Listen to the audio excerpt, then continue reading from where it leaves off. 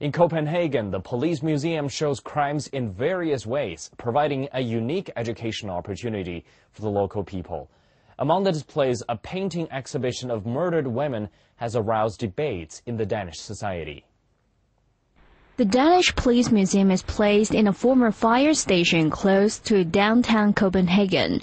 Here, visitors can get to know how police work and see some of the material evidence used in worst crimes committed in a country. This is the Danish Police Museum. It's part of the National Police. The museum is kind of unique in Europe. There's not a lot of police museums in Europe. There are some police museums in the States, but not in Europe. There are some limits of what the museum can set on this place. The victims and their families need to be protected in some way.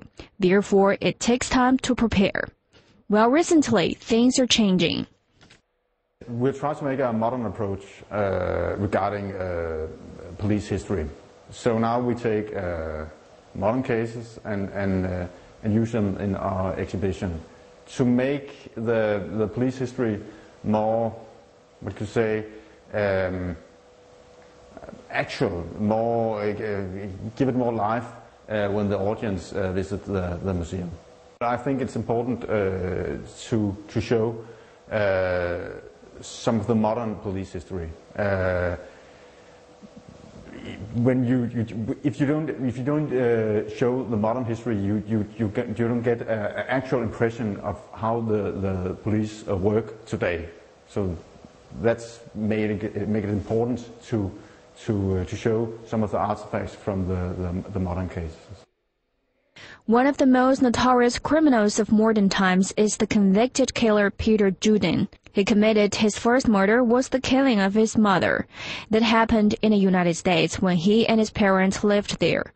Later he was released and expelled from the U.S., then he returned to Denmark. Later he met the single mother of two sons, Marianne.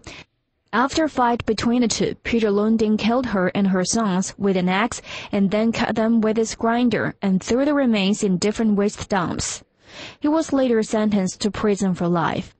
The display of the material evidence from the case leads to a debate whether a museum should show things like that. It makes a great impression of the audience, of course, but it's my impression that the audience find it interesting and important to see these artifacts from these cases because they are important in the Danish police history. After that, the Danish Police Museum once again made the headlines with an exhibition of paintings of women murdered within the last decades. The museum was criticized for not asking the king's permission and finally removed them from the walls. It was a great ethical problem. Do you have to get permission from the next of kin when you make this exhibition? And of course, some of the family didn't want the pictures on this museum, therefore we chose to take them down. But it is a great ethical problem because there is, of course, also a freedom of speech. If there is no legal problem, then, in my opinion, it should be okay to show these pictures. Despite the criticisms, the museum believes that hold shows like that are the jobs they should do, to teach the public by using the realities. Yes, I think so. And I think it's one of the museum's most important jobs to do that.